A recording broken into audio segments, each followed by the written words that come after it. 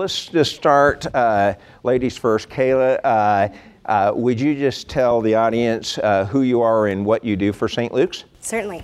I'm the director on the 6th floor in Meridian, and I was a previous stroke program coordinator for the Treasure Valley. Great, great. And many of you know that our stroke program here achieved national certification as a primary stroke center, and so really great work. And that's translated to a lot better stroke care for the patients and the communities we serve. So, Mr. Wright, you know, I come from Texas. I can recognize a cowboy when I see one. Thank you. Tell the audience a little bit about what you do with respect to the rodeo. Well, I'm a team roper now. Years ago, I rode bulls and bareback horses, and I've had a lot of success in Idaho. I won the state 12 times. I won the world in '64 and the team roping, and I am here now just team roping again on the count of this young lady and what she did for me. Well, we're going to talk about that.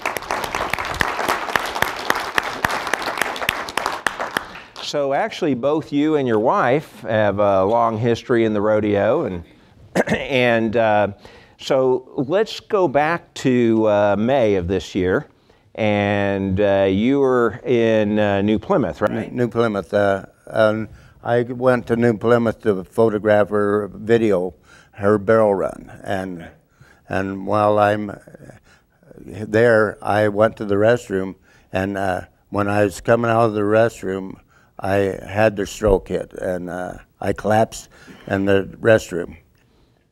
Well, how did it manifest? How did you realize something was going wrong with you? I just reached up and unlocked the stall door, and I felt it coming on, and I just collapsed.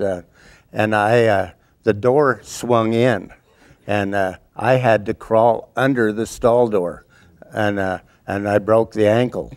And to get out, and I kicked the outside door open. I was just crawling, and then a little lady was in the next restroom, and she seen my leg out of the door, and she called to help, and that was when Kayla showed up, and she took over. So, Kayla, when you didn't know Mr. Wright ahead of time, did you? Well, I knew who he was. We were actually parked by each other, but we hadn't really got to know each other as well as we do now. And you were at the rodeo because you actually do some things as well, right? Yes, so I run barrels as well, and I was on my horse waiting to run when I heard someone yelled out, "Call 911." And so when you got over and saw Mr. Wright, what did you notice that gave you the inclination he was probably having a stroke? Well, he was laying down on the bathroom floor, and I could tell he was kind of out of it, and I think you just start to assess, I started to assess him, figure out what the cause of that was. So I could tell he was confused. He wasn't responding to me verbally. He wanted to get up. He was still trying to leave. And so I just started to assess him. I had him squeeze my hands. I could tell that he was weaker on the left side. I had him smile, and I could see his teeth on one side of his mouth and not the other. And he could say a few words, but he couldn't respond to me appropriately. Okay, so talk about what you did at that point. Well, I actually yelled out to someone outside the bathroom to make sure that we actually called 911, and no one did. So someone had yelled it to the group, and no one actually called 911. And so I said, call 911. I don't care if you call twice, just make sure we call. And then I tried to keep him calm, tried to keep him on the bathroom floor. I tried to keep Barbara there as well because he wanted to leave every time she did.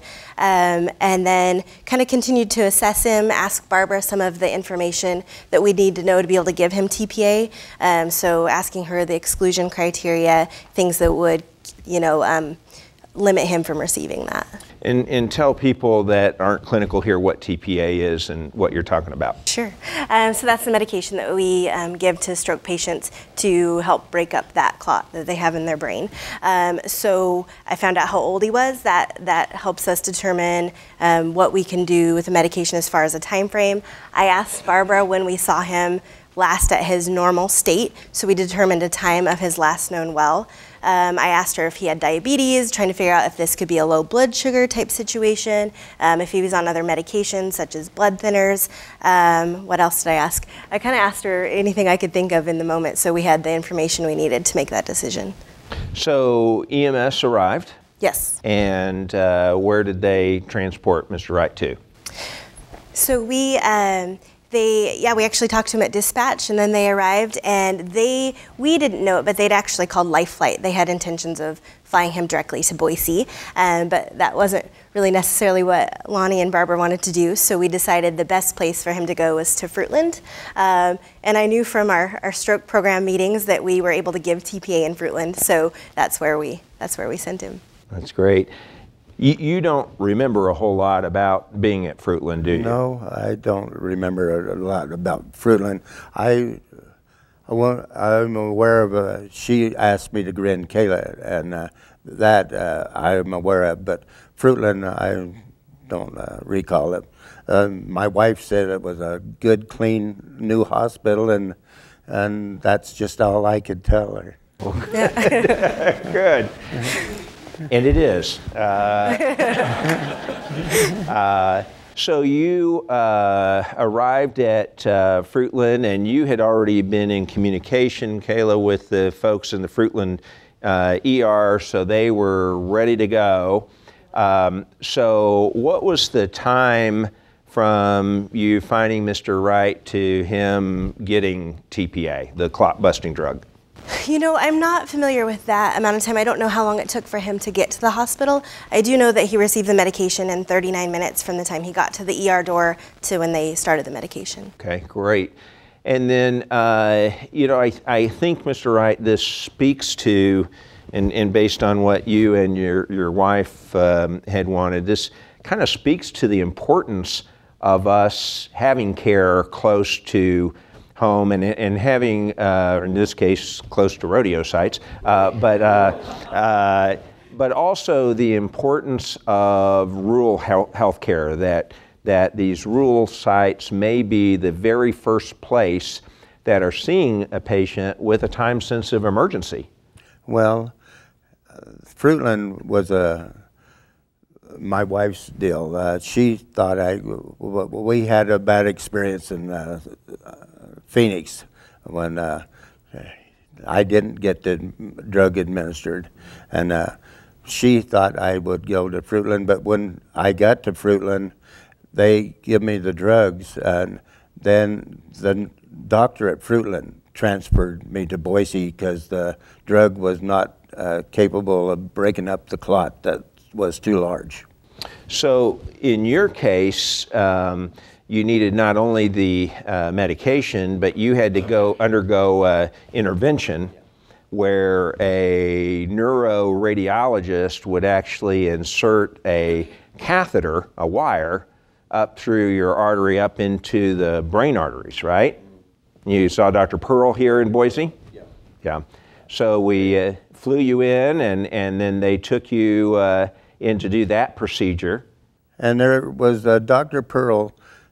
I was highly recommend him because he had a personal touch too. He called my wife twice. One told her not to worry, and I got choked. I don't blame you. And he called her again, and the operation was over, and he said it was successful. That's great. Well, and obviously, I mean, you have recovered so much function that you lost. Well, I'm roping again, and the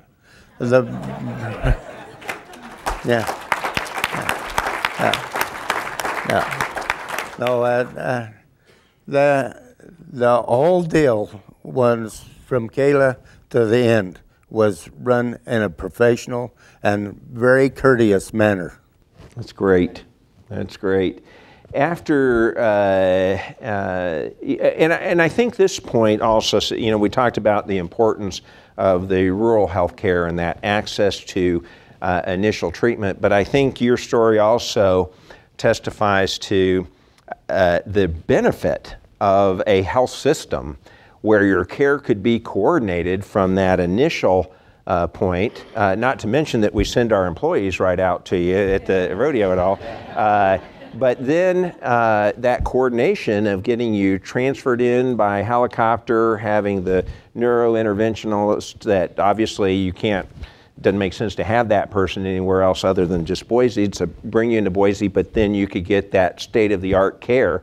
And you know, I think this is, you know, I often hear the things that you all hear about, you know, how big St. Luke's is and everything, but I think when we think about it, when you think about the area that we're trying to cover and trying to have access points to care close to home, but have the resources of a major medical center if, God forbid, needed, you know, I think that people are benefiting from the fact that we're big, that we have these services and that access. Well, I don't think the rural people understand the time frame you got to have care on a stroke.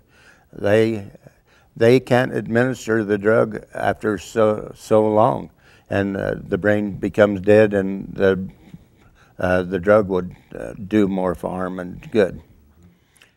And coordinating that time is critical, and not just for strokes, but we do the same thing with heart attacks. And we have had some really amazing success stories with people being in remote areas of Idaho, having a heart attack, and yet us being able to transport them, get them to the cardiac catheterization lab in time that we can go in there, open up the artery, and save that heart muscle. And I'm just real proud of the work that all of our employees and our physicians do. It's just incredible. And it's saving lives, and it's in preventing complications and disabilities. Well, I would be paralyzed. Yeah. And what would, I mean, if you were paralyzed on your left side, what would that have meant to your life? Well, I'm left-handed.